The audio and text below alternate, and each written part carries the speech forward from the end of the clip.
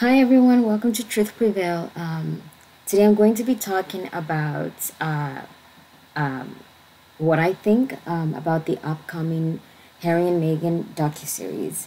Ultimately, I am encouraging you to watch it. I hope you watch it, and I hope you watch it with an open mind. Why am I even creating this? Why are we talking about this? I believe, personally, I believe that there is a negative media, there's a media hate campaign against Meghan and Harry. And why is there a hate campaign against them? I have my thoughts. I believe that it is related to the royal family. But again, we won't know for sure until you watch it. Now, why am I talking about this? I'm not based in the UK. I was not born in the UK. I believe that some of us a lot of people who have been talking about this are people based in the UK or people who were born in the UK, people who love the royal family. But I feel like sometimes we that aren't in the royal, who aren't royalists, who were not born in the UK and barely know anything about the royal family, also have a perspective that I think that it's worth it to hear. For me, I feel like everyone's the same. We're all equal. Yes, there's a hierarchy and everything, and everybody understands that. But I don't feel like anyone should feel uncomfortable or feel like they need to kill themselves or something like that because of it. So I just feel like there's certain things that I know are tradition, but we're in the 21st century, and I believe that the monarchy can be modernized and still exist. Now, why is it important to even talk about this? I personally believe that hating on someone who is being wrongly accused of lying I personally feel like sometimes she is harassed. I mean, she is harassed by the media.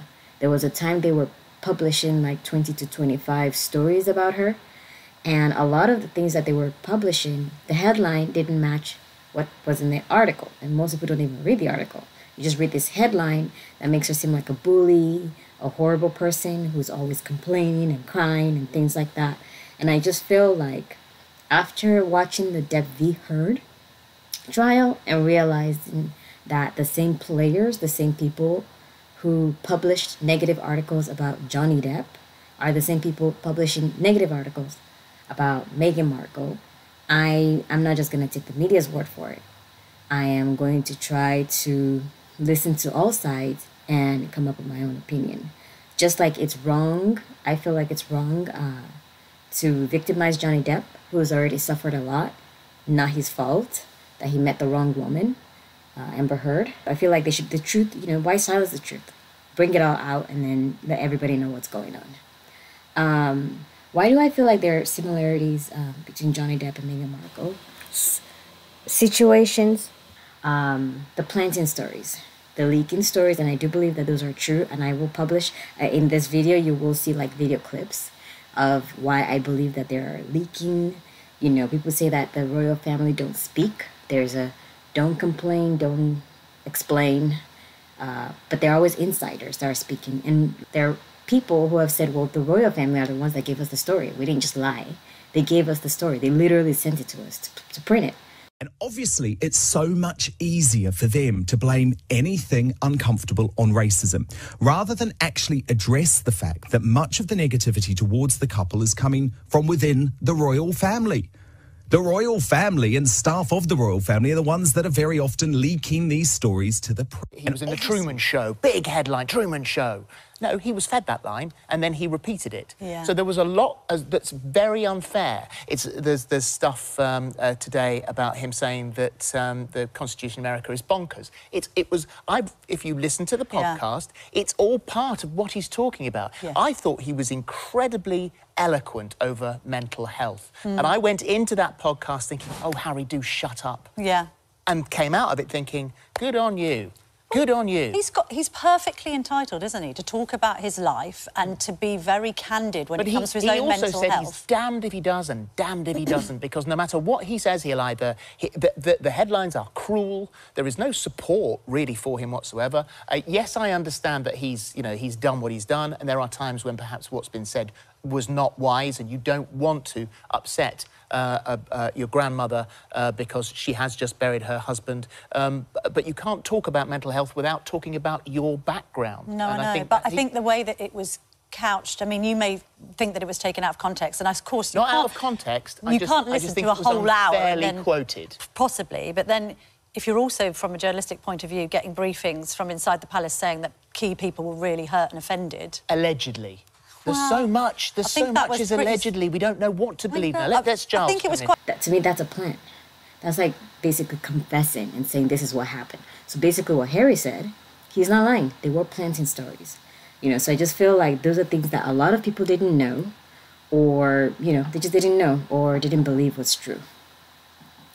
And I just feel like I don't want to play the media's game.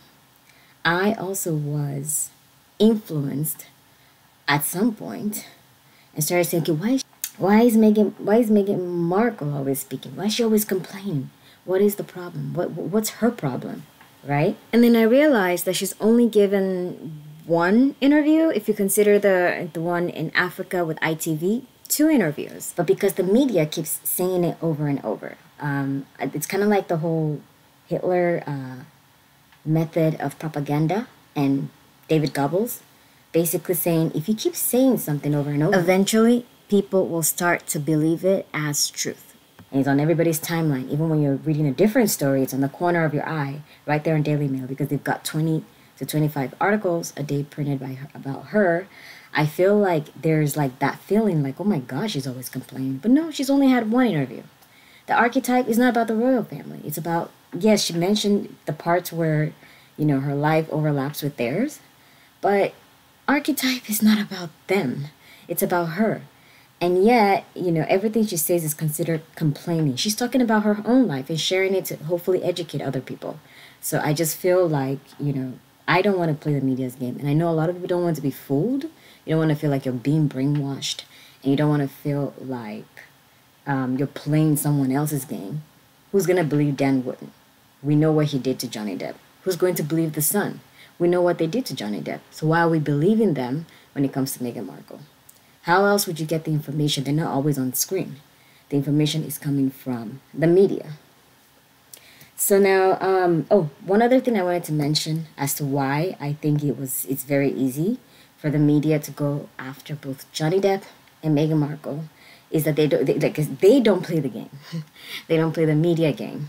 So, you know, some people already know exactly how to do what to do and, you know, what to do to keep the media happy, right? Whatever that thing is, both people aren't doing that, you know. Number 2, you know, Meghan Markle isn't Kate. She doesn't smile like Kate. She doesn't look like Kate. She's not acting like Kate. And I'm not talking about race or anything. I'm just saying that they have 2 different personalities. And the media zooms in on that and just goes in. Why is she holding her belly? Why is she holding her baby this way? And people, you know, after a while of just saying that this is weird and this is weird, people kind of like get onto it and go, yeah, this is weird. They did the same thing with Johnny Depp. When he did the Rolling Stone interview, that was something they did. Basically just going over how after the interview, he did this or he did that, or even during the interview, he did this or did that. So I feel like, yeah, I don't want to be a pawn. I'm hoping you're not, you know, no one wants to be a pawn in media's game, obviously. Now, in terms of their grifting by telling their story over and over, I've told my life story 1,000,000 times to 1,000,000 people. It's my life story. I should be able to tell it. You know, they're grifting. If Netflix comes to me and tells me that they'll pay me $100 million to tell my life story, I won't even think about it. The answer is yes. Here's my pen. Where's the paper? Let's sign. You know, so a lot, you know, it's they're people. They're not making money from the taxpayers, so they can't just sit in their homes and expect money to come in. They can't just wear beautiful dresses and go out with tiaras or whatever. They have to actually work. And so if Netflix is saying, hey, tell me what happened in your life, and I'll give you money, I don't know. Personally, I don't see any problem with it. Yeah. Plus, the media. The media goes to, they basically defame them and make money off of it. The media is monetizing defamation of, in my opinion, defamation of Harry and Meghan all the time. They invite experts that have never met them, who do not know what their personality is. And these people say, yeah, Meghan would have felt this way. Harry would have felt this way. How would you know? You don't know them. You've never met them. So, and these people are on TV every day. There's a Camilla person and somebody else, and they go on TV every day. And, the Queen must have been devastated. She had to have been devastated. How would you know? So it's stuff like this that basically is like, no, you make money, you're writing books. You're basically writing their biographies, and you're making money off of it. And you're telling them that they don't have a right to write their own biography and make money off of it. And I think that that's wrong. Okay, so there are concerns that Harry and Meghan could ruin the monarchy, the royal family, and that everything's going to go away. And I don't believe that that's true. They don't have that power. The only people who have the power to do that are the people within the royal family, the people of the kingdom, basically, in the palace. I feel like they have that power to make or break. Harry and Meghan have the right to tell their truth. Why do they want to tell their truth? Because they've been defamed. What people think about them, a lot of people are like, oh, she's so manipulative. She's so this, she's so that. I'm not saying she's not, but why not get the story from her? Full story, not the, interview with Oprah. That wasn't complete. It wasn't long enough. It didn't have, videos, pictures, emails, text message, whatever it is that they're going to present in the docu-series. It doesn't have all of that. This was well thought out. It wasn't just a quick interview. It's something that has been in the works for a while. It was a $100 million deal. So there are going to be some truths that will come out. My thing is, why wouldn't you want to hear it? I'm playing. I hope you guys all watch it, because I feel like you deserve to know if she really is what you think she is, or if she's not. I feel like, you have, of course, everybody has a right to wanting to know or not wanting to know. The media wants to know, and they're panicking. So I feel like if the media doesn't want you to know, that's more of a reason why I think you should try to watch it. If when the truths come out, if the royal family deny things that are backed by evidence, they will ruin their own integrity. That's the only way that the royal family can be ruined. That's what I'm saying, that Harry and Meghan do not have the power to do it, but the people in the, in the palace, they do. How they handle this. If they decide to go on the opposing team as rivals, to bash them and send insiders and royal experts and sources to bash them in the media, after all this comes out, I don't think it's going to be a good look for them. I feel like right now they don't have a good PR team to advise them on what to do. In my opinion, the best way to handle something like this, without telling Meghan and Harry they need to shut up and be silent forever, is to not don't make a big deal out of it. Don't make a big deal out of it. When they come to you and say, well, Meghan and Harry, they're doing this, it's unfair, just tell them they have a right to speak. What do you think about it? My thoughts aren't important, You've already watched it, that's it. I feel like that's a good way to deal with it. Now, if there are big issues that need to be addressed by the palace, don't sweep it under the rug. Make a statement. Talk about how basically she has a right to speak. If she speaks again, that's not a problem. That's her right. I think they need to keep doing that and reaffirm the fact that these are members of our family and we understand that they're speaking, which is their right. Basically take the sting out of it. I feel like once you take the sting out of it, then the media doesn't know what to do. The public will accept what you have, which is, this is not a big deal. She's speaking. If you want to listen to it, listen to it. If you don't want to listen to it, don't listen to it. If there's something to be addressed, address it in a responsible manner, and then move on from it. But if you make a big deal out of it and you have a million sources telling the media how upset you are and how you're going to take Archie and Lilybeth off the, I don't know what it's called, but off of the line of succession, it's things like that that you're making a big deal out of it. Just smooth it out. She has a right to speak, just like we have a right to speak.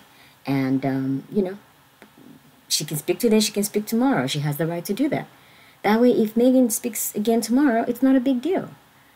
Are they going to speak again? Probably, because they're using this to educate. That's the way that, Meghan and Harry are seeing it. I also wanted to take a moment to mention that, for sure, there are things that we don't know. We don't know some of the behind-the-scenes events going on that's affecting